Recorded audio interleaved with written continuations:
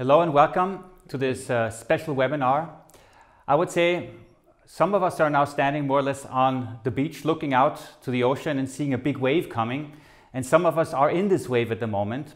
And for us it's a real big privilege to find out what is actually happening in those areas where the wave is really hitting hard, in an attempt to maybe protect us. And with us I have, of course, a very renowned speaker, Helmut Prosch. He is from the Medical University of Vienna. He's a good colleague and friend of mine, and he is an absolute expert in the area of radiology, especially lung ultrasound and CT. And so, of course, since we all know that COVID-19 is a disease which strongly affects the lung, we're going to talk about that topic as well, and we're going to look at some images to see how patients actually present to have the disease. Can we maybe see Lara and Baldo? So here they are. Here is Lara and Baldo. Well, many thanks for coming on this webinar. I know that you have much on your head at the moment, and you're under, I would say, you probably can call it a war zone at the moment, but maybe can you just briefly introduce yourself and where you are from, and in what situation you are now? So we work in Tuscany, and now the situation is very bad because we have to, it's a race against the clock, because we have to change the hospital and create a COVID zone, isolate COVID zone. So we had to create a new bed because we have a lot of people with COVID-19. So this is the situation. And my name is Baldassarre Ferro. I work in the intensive care unit of Livorno with Lara Vegnuti, that is my colleague and friend. And we work most of the time in the intensive care unit with a particular interest in the ultrasound and echocardiography. Well, thank you very much. And maybe can I also introduce you to Jonathan? Jonathan, maybe can you also describe your working environment, if you can call it that, and also maybe your position? Hi, good afternoon to everybody, and thank you for inviting me to speak during this webinar. Actually, I'm a resident in anesthesia and intensive care at the University of Ancona, but last month I was moved to a more peripheral hospital. That's a middle-sized hospital, and then it ended up to be the red zone, one of the red zone of central Italy. And actually we have locked down our hospital, so now we don't have any elective surgery. We migrate most of the normal ward to a smaller hospital, and we are a COVID hospital, so people cannot get access to the emergency department, and even they keep coming by car alone. And actually we usually have 8 ICU beds, and now we arrived today to 36 ICU beds. So our main challenge is do what we are good to do, because you can imagine that we don't have nurses that work usually in ICU. We came back to paper. We have to compute manually input and output of fluids. So for us, really struggling to do what we normally do. And especially we were not prepared to such a outbreak. So that's the situation. Actually, we feel to be like in war with no bombs. I mean, we have patients coming, arrive with saturation of 55, and we have to do something. I mean, this truly really sounds like a war zone, something that nobody would ever have expected to be possible in this extremity. I think, how do you cope with these situations now from a very personal aspect? I know, Jonathan, you have a very small kid at home. I know that you are, of course, very active in the research space. How do you actually cope with this on a day-to-day basis? The little one has 10 days, and actually we were living close by to Granny, so we have to move out a couple of weeks ago. We have now rapidly rebuilt a small apartment where we are living.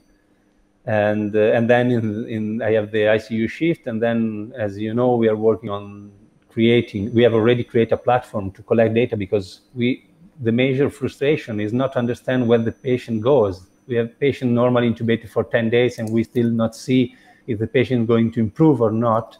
So for me, it's really a demand to work 24 hours per day. I mean, I also see this as one of the big problems, that there is not enough information at this point I mean, nobody really has the time to really collect data at this point. We're just fighting to survive. And this data is so important because we need to know how to treat these patients. And part of the reason we're doing this webinar is actually to spread this information so that we get your experience and can pass it on to those who will need this information as well. But let me pass the question to Lara and Baldo. What about the situation in your hospital? From a private perspective, how do you cope with this? The situation is similar to that explained by our colleague.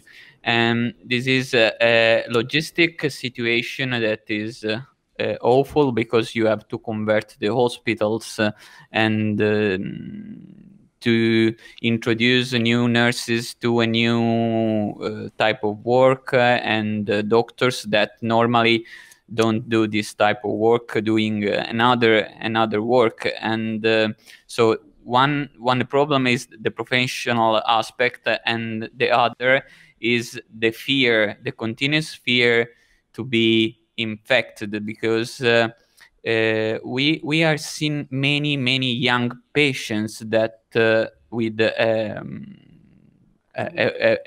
very bad prognosis determined by an unexplained multi-organ failure that die, and they don't have any previous pathology that can explain this deterioration. So there is the fear, and there is the sadness to not understand why a lot of patients are dying. Mm-hmm. Yeah, that sounds really dramatic. I mean, obviously, it's also the health of the healthcare professionals, which is very important. I mean, especially since we're also the caregivers, and if we cannot give care, then we cannot help the patients. And is it correct that you're now using healthcare professionals from other areas, from disciplines that are not usually in the setting of intensive care unit to assist you there? Yeah, like in our department, in our hospital, we are trying to create some multi-professional team, yeah, that can afford the problems. In particular, in the infective disease department, some pneumologists are going to do non-invasive ventilation, and we as anesthesiologists and critical care doctors are going there to help to reduce the possibility of intubation, to avoid the complete occupation of our intensive care unit. And we are going to open another intensive care unit with 8 beds that is very far from our commonly used intensive care unit, with other nurses that commonly don't do this work. So it's a very difficult. Let me ask a question to Helmut, because we're in a different situation now. How are we preparing now for such a situation, or what is being done now, especially in the radiology department, which will definitely be confronted with the situation of COVID? Yeah. What we did in the last few days, we tried to prepare ourselves for the situation. We canceled all elective imaging procedures, so only urgent cases are now being scanned, and we reserved one of our CT scanners exclusively for patients who present with symptoms which could be COVID, or with patients who have COVID. So we try to separate patients who are infectious from patients who are not. And also all the surgical procedures are now being limited to the ones who need to be done in order to make space for at the intensive care units. We're still waiting. One question that is on my mind, and I think we'll have time to discuss that, is first of all the presentation of the patients, but also we come into situations that I can imagine where you will have to decide where will you put your efforts and where do you think you can get the best outcome.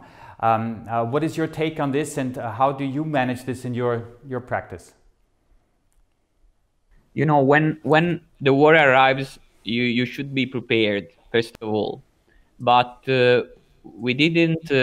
We have not been prepared to fight this war, and our hospital try to put the best effort to remodulate the occupation of the intensive care unit or the bed in the hospital. But many of patients arrive at the emergency department and they need an intensive care unit because they have very important symptoms in which only monitoring or low intensive care is not recommended, and they deteriorate very fast, and so we cannot understand the evolution of the symptoms and the prognosis of the patient when they arrived at the emergency department,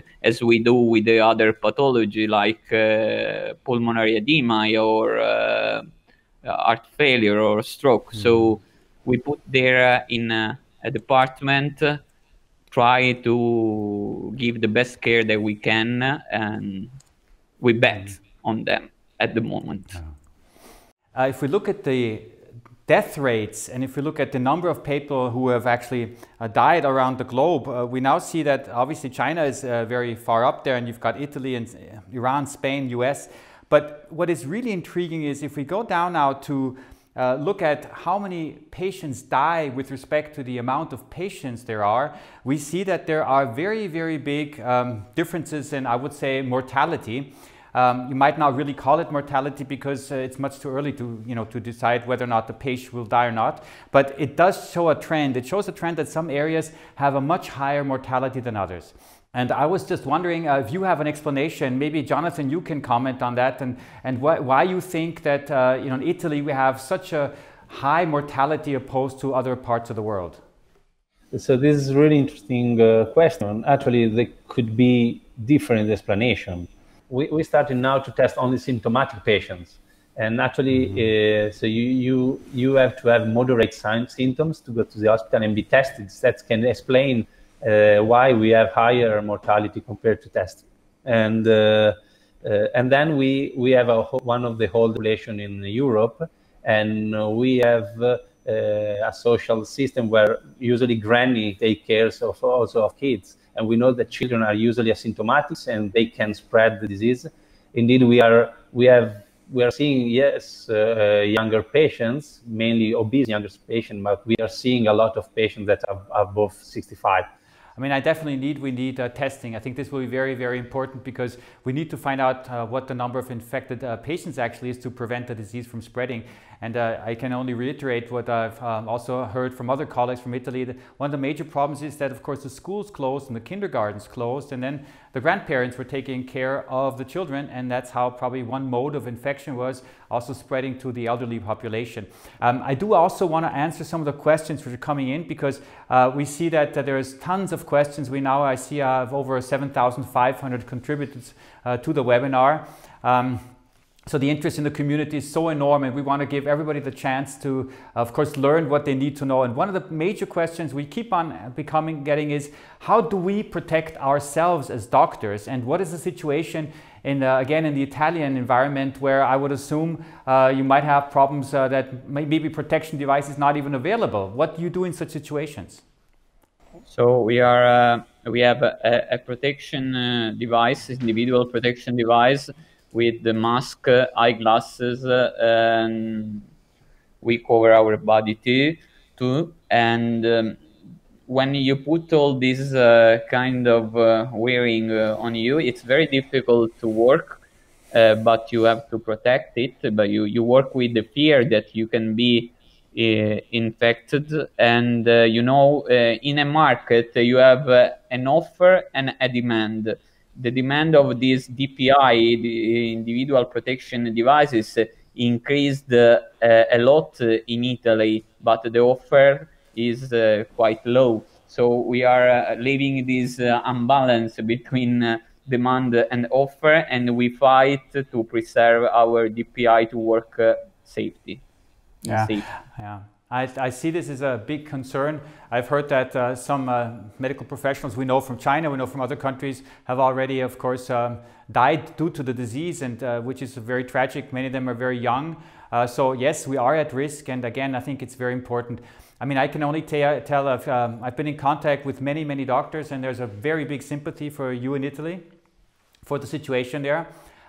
Even across the industry, I must say, I've been talking to some people that have asked me, how can you provide care and help? So of course, if we can somehow maybe give you the care you need, that would definitely be great. And I can only also say that we got a very kind support for this webinar also from two companies, from Novartis and from Siemens. I want to thank them very, very much for being on board here, because it's very important what they're doing as well. But again, I just must state that the sympathy is there, and we have to learn from your experience. How do we do it in our hospital, Helmut? What how do you protect yourself, or how is it planned to protect? A tough question. We are currently lagging behind, fortunately behind Italy. So we are, as mentioned, we have an area of our department which is defined as the potential infectious area with the CT scanner, which is reserved for these patients, and there we have the full protective clothing. And in other areas, it is still the fear that we might run out of masks and so forth. So as long as this is still contained, we have to save our material as well. Yeah, that's a big issue. There's a shortage. There's now initiatives to get more of these protective gears to us, and there's also, of course, some initiatives to produce them in Austria ourselves. So this is a big, big concern for our country and our doctors. But I guess we really have to share the resources we have, and I just want to mention that too, because it's just recently I came across a video that was posted by a doctor showing that actually some people are stealing materials in hospitals, and at the moment what is happening is that hygienic materials such as, for example, disinfectants are treated almost like opiates and not given out anymore, because we have to take care of the resources. There's several questions already. Yeah. There are some questions. Do you want to take one of the questions? One question was in regard to these ground glass opacities. What do they reflect on a pathological level? We don't know, honestly, but we know it from a few autopsies performed from China, and what we see there is diffuse alveolar damage with the formation of these hyaline membranes. So it's a combination of a interstitial edema and also alveolar edema. That's the place where the infection is going on. So it's not the place of superinfection, that's where the COVID infection or the COVID is going on. Yeah, yeah. I see that there's a lot of fear. Jeannie has asked the question, what can we expect in New York City? I don't know if you're aware, but there was an explosion of cases now in New York City. People are working and looking in a very close vicinity. So yes, definitely this is a concern there as well. I guess the answer to that is not easy. It's just, I guess, what we do not want to have is that it explodes and that we cannot control anymore. And that's exactly why we're doing this webinar, to protect us from this. But we have to be aware that this is certainly something that can hit all of us, and that's why it's so important to prevent it from happening in the first place. Good. Do you want to maybe just mention something else in respect to the epidemic and testing? Yeah, there are a number of questions in regard to tests, and I think the test policy depends on the availability of tests. So here in Austria, they're now ramping up with the tests, but still they have to select patients who get tested, because we still are not there where we want to be. Tests will become available. What we hear is from each and every country, but testing is really important. Yeah, it's a big concern here as well. Doctors are afraid here. We might have more infections among our doctors than we have some of cases in our hospital already, and we don't know if there's maybe more. Some have actually mentioned that maybe it would be good to just have the antibody test, because if you know who has antibodies, then that would have definitely be good. Yeah, I mean, all of you who are out there, I think we have to be aware that we as doctors are now in a completely different situation. It's not, helping a patient, and we always said that the true hero is always the patient, because he is risking his life. But in this situation, it's a bit different. we are also risking our life. And so I think in a way, I can only say that, yes, there's a lot of sympathy, and we can only hope for all of us and for the rest of the world that we will not come into a similar situation, and definitely will give all the support to those people who will need it. Maybe in that respect, I can only mention that, I think one of the big difficulties that we see here is that this information flow needs to go, and that's exactly why all of these tips are so important. What we can do on our side is obviously also to provide you with information of how you, for example, can provide or can perform lung ultrasound, and we're actually planning a lecture. We're filming that on Sunday, and we're going to distribute that obviously for free to everyone to look at, so that they maybe have some tool in their hands that they can use, especially in these critical situations. I know, Helmut, you are one of the leading figures in the area of lung ultrasound. Do you want to maybe just discuss how this field is evolving and what some of the pitfalls are? Why is it not really being used as much as it should be?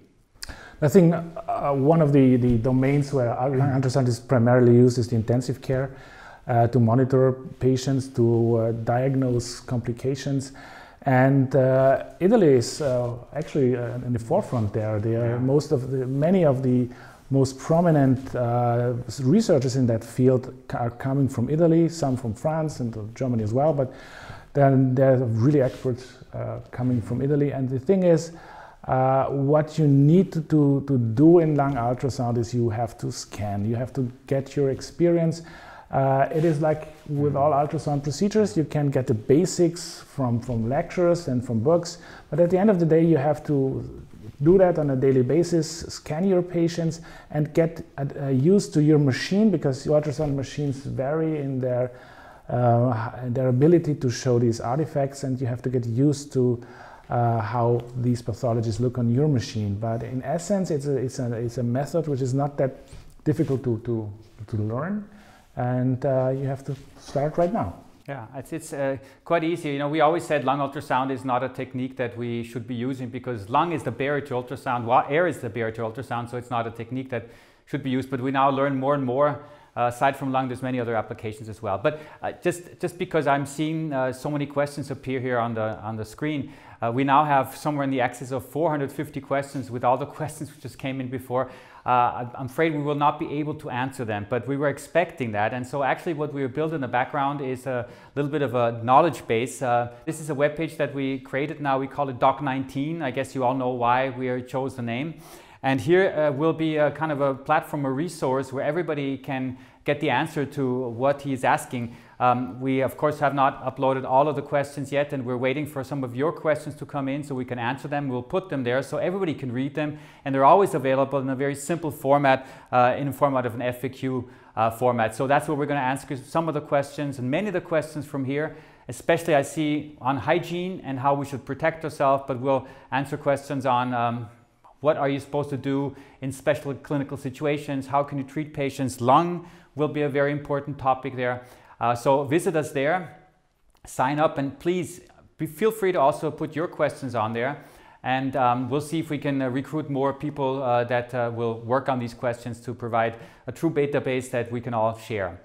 Okay, so I think we will go back to maybe Lara and Baldo, and maybe you show us the case that you have, because I know you've collected some very, very interesting cases or figures. And if you don't mind, I will play the slides from our side so that you don't need to switch them, and I can simply just comment on them. And I think you can see them on your screen, can't you? So the X-ray is not quite bad, but the situation underneath is very, very bad, like you see in CT scan. So scan is the best exam. CT scan is the best exam that you can take if you're able to have. Mm-hmm. So another thing is that the X-ray is similar to the clinical symptoms, because when the patient arrived at the emergency department, he has most of the time dyspnea. But when you put some oxygen, he starts to breathe normally, and you think that all is going well. But when you perform a CT scan, many times you see a very bad situation in most part of the lung. And talking about what we see in the lung, when you do this CT scan, is like when the CT scan is similar to an autoimmune disease. I have seen a patient 1 year ago with a lung vasculitis that presented with a CT scan very similar to that we have seen in COVID-19. So the autoinflammatory disease in this pathology can be a key in understanding the evolution of this pathology. Maybe the damage of the virus on the lung is not the most important thing that we have to take care, because if you see, you have a spreading of the pathology from the peripheral part of the lung to the central part of the lung that is typical of immune involvement of the inflammatory involvement of the lung. And tolicizumab. Maybe I can just ask Helmut, you saw the CT, you're an expert. Is this a case where you would say it's a very severe form, or how would you interpret this? That it's at least quite extensive form of this disease. The case I showed you before were these limited cases, and I showed just this limited case because I knew that you had this more extensive cases. And if you look at this picture, as mentioned also already by Baldo, this is not specific. You find this CT picture in a number of diseases, in edema, in infections, in pulmonary hemorrhage. And also when it comes to infections, you would primarily consider viral infections, but it's not specific for this disease. So this always has to be seen in the context, in the times we are living. The most likely diagnosis is COVID. The question for me is, maybe you can also comment on that. It's probably not the matter of making the diagnosis, because the diagnosis has pretty much been established through the tests in the clinics. It's probably more looking at the prognosis and how we can manage the patients. Unfortunately, there's no system on how to predict prognosis in these patients. As far as I know, there are some proposals to do that. But as of now, we look at the extent of the disease, and the more the worse. That's easy to say, but we don't know exactly to which patterns indicate a worse prognosis. Problem is, lung has only a limited number of reaction patterns, and that's what we see. We see here an ongoing reaction towards the stimulus, this injury. Let me have Jonathan again, because I know that he's very strongly involved in trying to figure out what the risk populations are. Jonathan, what approach are you taking? What seems to be the worst prognostic factor is age. Then it's really scary, because we have patients older than 70 years old with almost no comorbidity that they don't survive. And this is really, it's really difficult to understand, because we were measuring a lot of laboratory values. We saw that creatine phosphokinase and LDH are more increased in severe patients, in non-survival. We also know that that D-dimers elevated are related with bad prognosis, but these are all a specific factor. So the reason, again, why we create this international data set is exactly to try to register more information and try to find out the clusters of patients, because we are working with artificial intelligence, and we think that the new methods of artificial intelligence can help to find cluster of patients, because of course obesity is prevalent and hypertension is prevalent in the patients, but we don't have many women, for example, obese. We have few women, we have a lot of men, we have young male that are overweight, but not in one individual factor is associated to prognosis except age. So patients above 70 years old that are admitted, that they require admission in ICU, they have really the highest mortality, as long as we have seen. And talking with other colleagues, we always end up to this conclusion. So, but making a triage also on age is really crude way. We need something. At the moment, we are giving chance to everybody, but we have reach the maximum beds, ICU beds we can afford.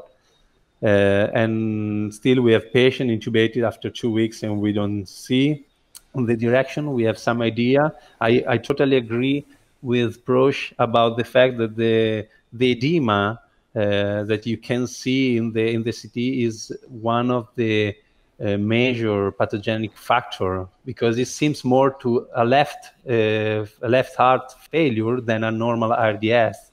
These patients are full of water, and that's why they improve with PEEP, with high PEEP, and also they keep a compliance. So the lung can still breathe normally, a really high PEEP. That's not at all what we see in usually RDS. So, and there are other characteristics, like all patients get hypoalbuminemia. They get marker of edema. If you use PICO to measure the extra lung water, then they have almost double the level of normal value. So I think edema is really a trigger, or like in the pathogenic way. Yeah. As a matter of fact, one of the questions we got from our users was, is it different from from acute respiratory distress syndrome or not? I guess the question was answered. Would you agree with that, Baldo and Lara? I think that when you have not heart failure causing edema in the lung, the problem is inflammation. So the cause of inflammation in this situation is or the cytolytic effect of the virus, or the inflammation or the lung determined by the infection. So again, I think that to take care about this edema, the ventilation maybe is not the key, but we have to understand the mechanism of this edema and to fight it before that the inflammation spread up. Maybe we are using anti-inflammatory drug at important like tocilizumab or immunoglobulin or plasma, as written by Chinese colleagues, and maybe we are doing these therapies very late when the inflammation spread up. So maybe the indications in this situation are different. We have to discuss maybe with the rheumatologist. Maybe I have an interference because my brother is a rheumatologist, but he talked me about this. For me, is an autoinflammatory disease, a very bad autoinflammatory disease that must be cured before that the inflammation spread. Mm-hmm, yeah, many open questions. I think, of course, what Jonathan said, we need more data on this, and we will present at the end of the webinar, we'll present, of course, the platform that he started, which is a fantastic initiative where intensive care units from all around the world can participate to enter their data so that we can get more meaning. And I like the aspect of using artificial intelligence there as well. But maybe we can go on with your case, because I actually interrupted you in the midst of it and we're not through your presentation. So we saw the CT, and I'll just switch to the next slide. I think in a few days the X-ray going worse, so these patients are going bad very, very fast. Yes, as we've seen, when you start to take care about this patient, you see a quite normal X-ray, and the deterioration is very fast. There is a moment in which the patient compensates very well, and in a few hours the patients need intubation. And what we have seen in a lot of X-rays, that there is a deterioration of opacities in the X-rays, but there is too an enlargement of mediastinum that can be considered in this pathology. I will present some echocardiographic images later, so you can discuss with us, because you are an expert about this. So yeah, we're glad to take a look at the echoes. Yeah, so you have a deterioration X-ray very, very fast. If you go with the next slide, you will see instead that these patients recovery their lung very, very, very slow, and they need the intubation for a long period. So it's not it's not an edema, a simple edema, because it doesn't disappear so fast as a pulmonary edema. And go to the next, please. And so we have seen Professor showed us the B-line pattern of the interstitial syndrome. Maybe we should just go on. I think you still have one more slide or two more slides to show, and I think that's also very important, because I also want to come a little bit to this topic of how difficult it is to work as a medical professional within a setting where you are, of course, at risk yourself with all this protective gear. What are some of your experiences here? Yeah, this is a tracheostomy, and we used a combined ultrasound and bronchoscopy, the bronchoscopy guided tracheostomy. In this situation, it's good because there are not evidences that the ultrasound is better than the bronchoscopy when used together or not. But in this case, you must be sure to do a good puncture at the first attempt. So when you use a combined ultrasound and bronchoscopy, you can be more sure than in other circumstances in which you can you are safe, you are in safe condition. But in this situation, you see, when we perform a tracheostomy, we stay a long time, and it's very we are very tired when the procedure finished, because we sweat a lot. It's awful. It's awful. And when our colleague will try, it will be very tired for all, I think.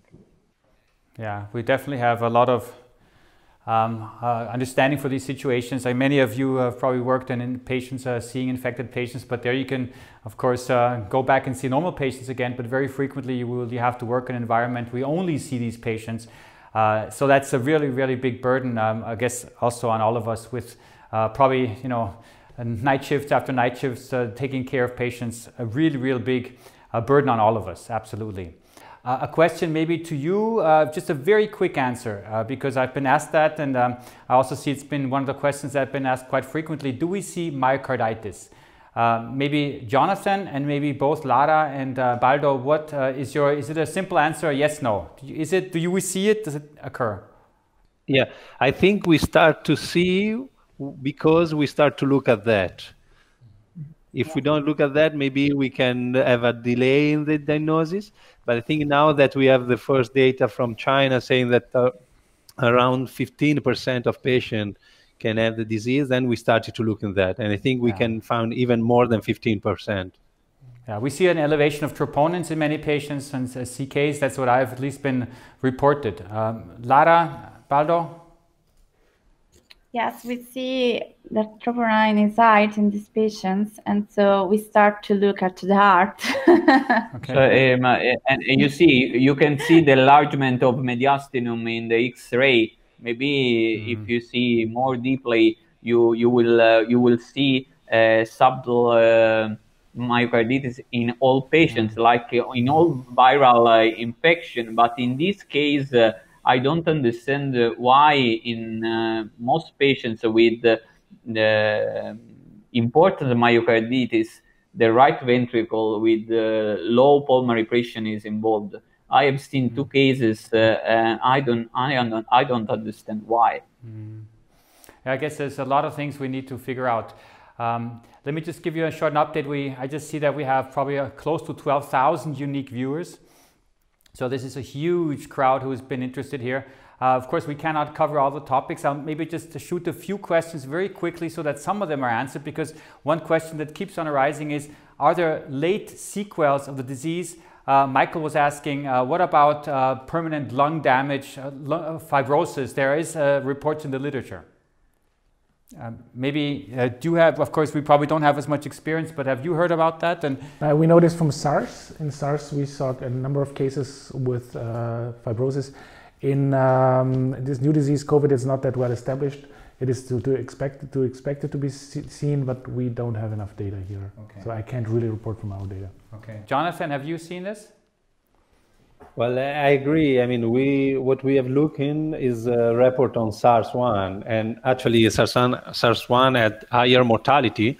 But if we transpose the results to SARS-CoV, then the future can be really scary, because in SARS report that up to 36% of patients that recover then develop fibrosis at 6 months. So that's also something that we could have to take care after the outbreak. Mm-hmm. A question that is popping up, do you use high flow oxygen therapy for COVID patients? Yeah, we use the high flow oxygen ventilation to improve oxygenation when it depends how many ventilators are needed to or occupied by other patients. But we don't understand if in this situation high flow oxygen ventilation or non-invasive ventilation is the best one to improve oxygenation, because how I explained before, maybe when you put PEEP on the lung, you have a good increase of the PF, but you can delay intubation and doing another damage to the lung. So maybe high flow oxygen ventilation is better in this situation where there is a lot of inflammation on the lung. But okay, no, so you also have to consider with the high flow nasal cannula, you have a high spread of the virus in the environment. Yeah, so you have to be careful to use it.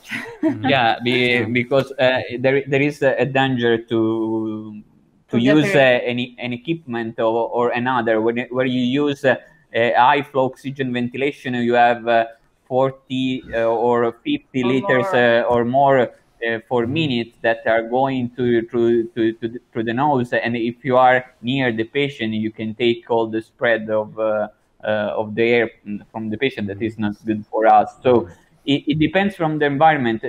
In my opinion, it is good. But you must select the patients. The right patients. I think we should slowly come to an end. I see there's many more questions. Like I mentioned, we don't have the time to answer all of them. Please, we have them now in our database, and we will try to answer them and put them on the platform doc-19. So please, of course, log in there, send some more questions, and look if you find your question there. And definitely think this is something that we want to push further and get more information on. I do want to thank very much, first of all the people who've been working on this. It was a tremendous effort on our side because we are now in a lockdown as well.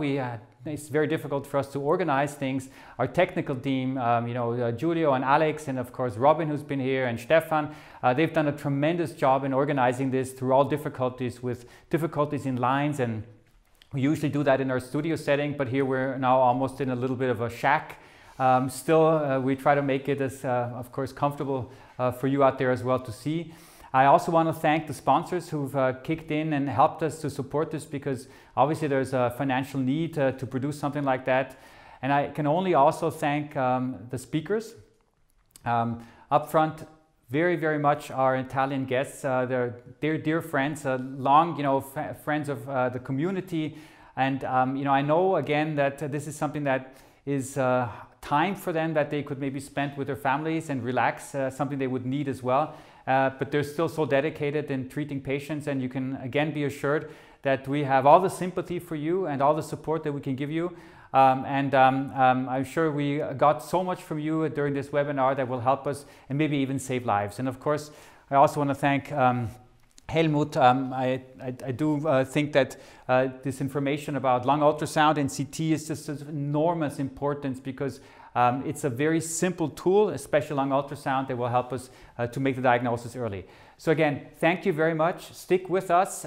Let's see if we can maybe put up webinar again. And thanks to Jonathan as well. Yes, of course. Yes, I just meant the entire Italian crowd, of course. Yes, I do want to show a few things at the end because I think it's just important that you also see this too. I promised that, and that is the database that Jonathan put up. You've got the web address on the bottom. We can, of course, send it to you if you are interested, if you are working in an intensive care setting, where you are seeing patients, where you are maybe also in a position to get your head of the department to contact Jonathan and to maybe take part in this initiative. It will be enormously important because that's where all the data should go together so that we find out what is really, really the problem in these patients, obviously to help others. So again. Thanks Baldo, thanks Lara, thanks Jonathan, thanks Helmut, and thanks to the team again, and hope to see you maybe soon on a webinar where we can give you information that I hope is important for you. Thank you again.